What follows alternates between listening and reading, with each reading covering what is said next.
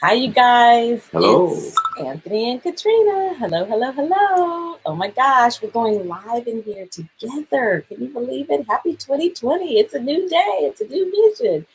And I'm using my technology, my love of technology, to bring you, my husband, Anthony, your wisdom. The wisdom as we walk through the Word. This year has been amazing. I promise you, this has been the richest year ever. And so, of course, the tool that we are using is the 2020 prayer diary that you can get and have your, I had him silence his phone and then I forgot to silence my phone. No, that's your phone over there. I don't know. Can you silence your phone? This is what happens when you go live. That is my phone. I was like, silence your phone, silence your phone. So you guys, we're coming to you from our home in Brentwood, and we're just going to talk briefly, only for about 20 minutes today, about journeying through Exodus. And so I'm kind of going to interview Anthony and have him talk about, if you want to grab your Bible and kind of follow along with us, can you just talk generally, babe, about Exodus in general, what we experience when we journey from Genesis into Exodus? Wow, that's a very, very good question, babe. One of the things that I want to emphasize, exodus, to exit something. And all of us who are believers have exited from sin onto this new Christian walk. And so Exodus is about the journey of God's people coming out of Egypt, which is symbolic of bondage. Egypt, the nation, is not bondage, but this symbolisms, the metaphors, as we study, it's teaching us how to track the process of leaving the old and entering into the new. And with it being February, all of us, we are constantly thinking about in January about the new, and we have to keep that fresh. It is still the new year. I'm going to go all the way to the writing, which is posted in this group. You've been doing a great job of just giving us insight. And so way back on, let's see, a few days ago, we were in Exodus, at the beginning of Exodus. So I'm talking about Exodus chapter 4 through 12. And you talk all the time about teaching our hands to war. And can you just talk a little bit about what you wrote about in the beginning of Genesis, Exodus 4 through 12, where you're talking about teaching our hands to war? Well, when we look at the narrative, again, the narrative is giving us insight into the mind of God. So the books are not just historical documents or just stories for you to read. They're giving you insight as to how God is developing you, building you, and enriching your life. And so I wrote that with the mind of understanding that here's a people that is moving out of Egypt towards the land of promise. And so now God has to retrofit. God has to redo or to remake their lives, because 400 years in bondage creates a mentality of bondage. And so as he's moving them out of Egypt, one of the first things that he is teaching them is how to use what you got. And Moses, in that case, has a stick or rod, the shepherd's rod, which he received when he spent 40 years in the desert with his wife and her father, Jethro. So now he comes back and God says, use the stick, use the stuff in your hand, lay it down. And Moses lays the stick down and it becomes a serpent. And now God is teaching him how to handle the stick, pick it up from the end. And so you will do that when you go and stand before Pharaoh. So all of us, God is teaching you how to pray. He's teaching you how to pursue those things that you have desire for. as it relates to your development, not materialism. Wealth, all those things will come in their place. Our pursuit is not the wealth. Our pursuit is the mentality of God, the culture of God, the kingdom of God. And once we possess that, because the kingdom,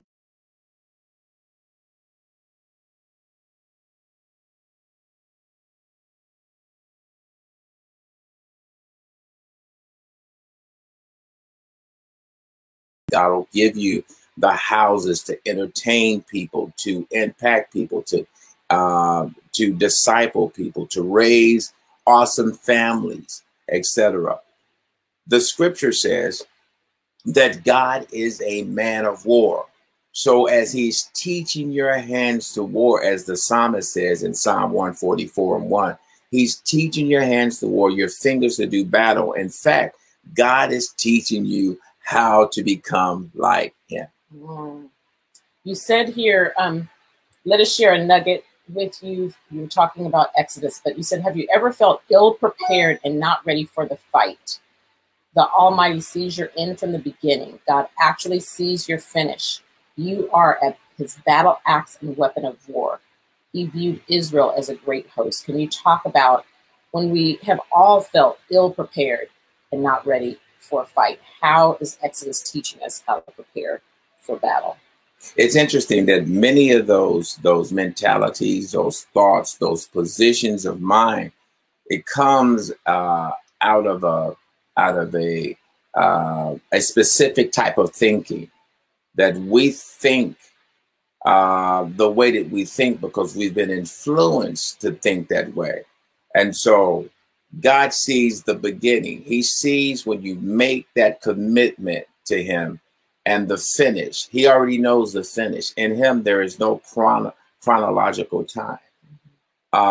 God is not bound by seconds, minutes, and hours. So that doesn't operate within him. The scripture says that unto God, a day is as 1,000 years, and 1,000 years as a day. So when we look at this type of mindset, feeling defeated, feeling full of fear, all those things have been imported to us. So now he's teaching you how to have faith. Faith is the substance of things hoped for, the evidence of things not seen. So now you're learning how to believe for the invisible that will become visible. Did you hear that? That we're believing for the impossible that will become the possible. And so that's faith. So God is teaching us. And so we see defeat and being overwhelmed, but God already sees your finish. He sees your polish. He sees your beauty. And so the scriptures now are teaching us that my thoughts for you are good. They're to give you a future and a hope. His thoughts are good. And so in writing that thought, as I was reflecting on the passage in Exodus, I was wanting to encourage the reader to know that you may feel like you're down and out right now, but God sees you as a champion down the road. And you always talk about, for this reason, I created Pharaoh. The pharaohs in our life, when their heart is just hardened, it's hardened. We know from reading in Exodus what the end would be, and that they were released from Egypt. But how do you, just what can you say about Pharaoh and his heart being hardened, and how that teaches us, gives us technology for walking today? Because there are many pharaohs we see in our nation, in our world. Can you talk about that? Well, he's in control, everybody. Listen, life is a big stage. It's a big production. And God is the producer. He's the director. He's running this thing. God is not dead. He's alive. And so there are situations that are designed to bring out your best. There are situations designed to bring out your beauty. And so for Israel, God knew the mind of Pharaoh. Pharaoh thought he was God. So, I mean, he's a God. So God had to deal with Pharaoh on his level.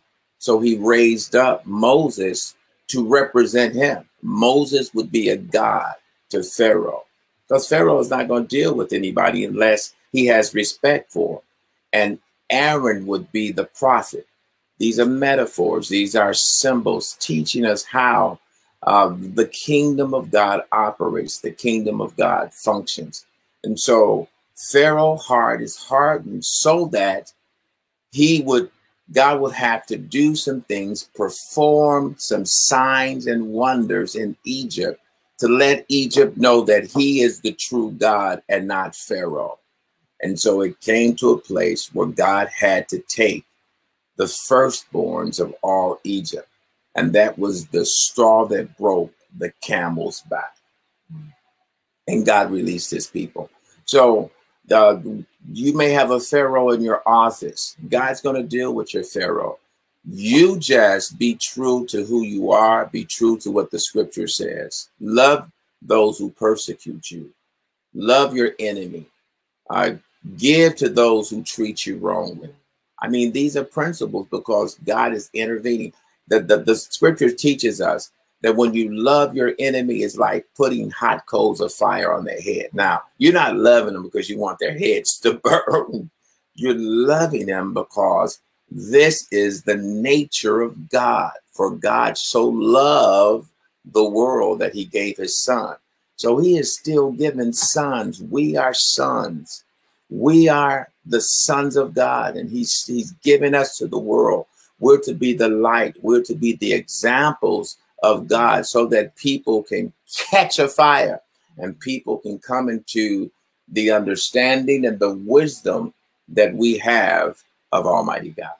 I pray this is blessing you because it's blessing me. I'm getting stirred just thinking about it. And I know we're talking about Exodus, but in today's reading, we're reading in Mark and seeing how Jesus was preparing to be crucified. And what struck me in today's reading is how he was quiet, because you were talking about dealing with the pharaohs, dealing with the people in your life. And it's so quick to just want to go into defense or opposition. Yes, but we see how Christ models.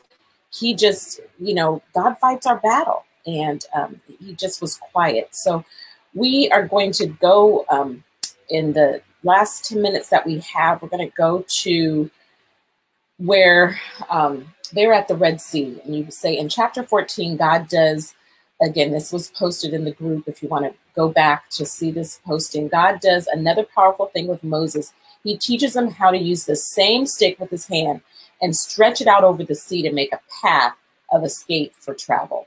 The theme of learning to trust the voice of God as he instructs us how to overcome is profoundly beautiful. And so you wrote these words, and we go in Exodus 14 through 23, you talked about taught of the Lord. So can you just talk about that and what they're experiencing, what we are to learn in those chapters? Yeah, as we're migrating, or I like to use the words journeying, to be on a journey through the scriptures. And as we're passing through, we can see some specific things that God is doing with his people. So he's training them. There's emphasis, my hands will do. That's what God says, my hand. So in fact, it's really not you. The battle is not yours, it's the Lord.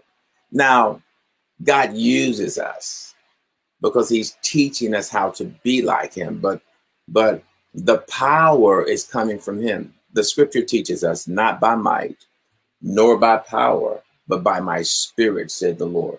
So God is using, so the same stick that he used to reveal signs to Pharaoh, the plagues. Now he's using the same instrument as a tool to part the Red Sea. So once the word gets in you, once God develops you and he gives you gifts, he gives you something special, he places it in your hand. What he is actually saying, use it. because they're facing this sea and Pharaoh is chasing them. And people are afraid. There are moments that we have amazing times in God. We have tremendous highs in God. But then there's moments when we have like valley experiences and we're confused. We've had great victory, but now we're confronted with some great thing before us. And God says, use a stick. And he uses the stick and he lifts the stick up, the rod, and the sea opens. Unbelievable. Just to imagine use that. The word, use your faith, use your love for God. I've learned to weep when I need victory. Sometimes it's not in your effort, it is not in your strength, but it's in weeping and praying and crying, learning how to travail, learning how to give birth to the things that you are so desperately desiring. You talk about the Song of Moses, to see in Exodus 15, the Song of Moses, the Song of Miriam, and you talk about that experience, how Moses is how his faith is being built, and how important his worship and just him as the leader. And you know, as we go through Exodus, there's just so many emotions you see as you talked about the ups and the downs. So can you just say something about the Song of Moses? You know, I have this thing for correctness that has to take place within the church.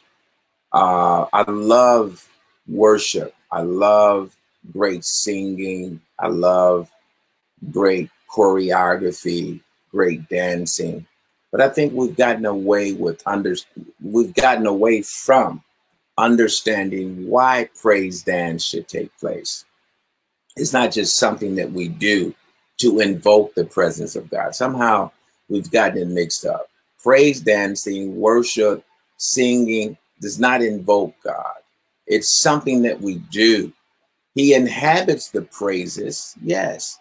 But when it's done out of a right order, it becomes religious.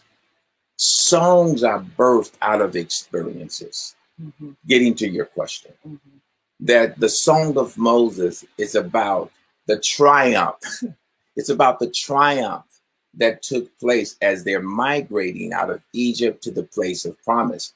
And out of that song, so you should be creating songs that describe your journey. I was listening to a worship song the other day, and it was birthed out of this desperation to see a friend's daughter healed who was facing death. And out of that, a song of the Lord was birthed. And they began to sing the song of the Lord. And the next day they got the miracle. And so Miriam, she comes out, she dances with the tamarines. They're celebrating the victory. Praise worship should be done as a result of celebrating the victory. It's not showboating, or it shouldn't be some type of pageantry that is invoking pride. It's about celebration of victory, moving from a place of defeat to a place of triumph, seeing yourself overcome in God. And so even the songs of Solomon, of the songs of David, today you should be creating your song. Write your song. Glory to God. And let's sing it and watch those songs travel across the seas into the nations and nations. As I travel the nations, I see the songs that have been birthed in America or Australia being sung in every language. In Sweden, Swedish language. In Germany, Germanic languages. In Greece, the Greek language. Spanish. I mean, it's just amazing. You can hear the melodies, the rhythms, and you know the songs, and watch the people worship God. Those are the songs that are to be birthed in this season. This is so good. We have 1 minute left. We covered a lot in Exodus, so we're going to finish with Exodus chapter 20, and then you have to come back. We'll come back. I'll convince him to come back so we can finish Exodus before we continue on. But can you just close by talking about the 10 Commandments, Moses receiving the 10 Commandments, the laws of God?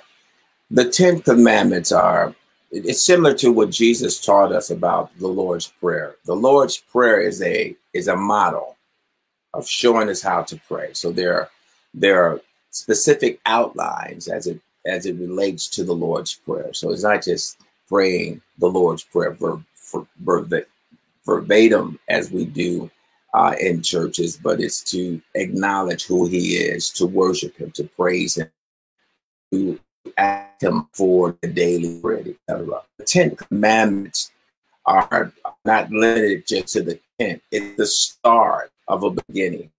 God is giving them structure. He's establishing government within a particular people. So as you build your families, as you build your churches, you're to establish government.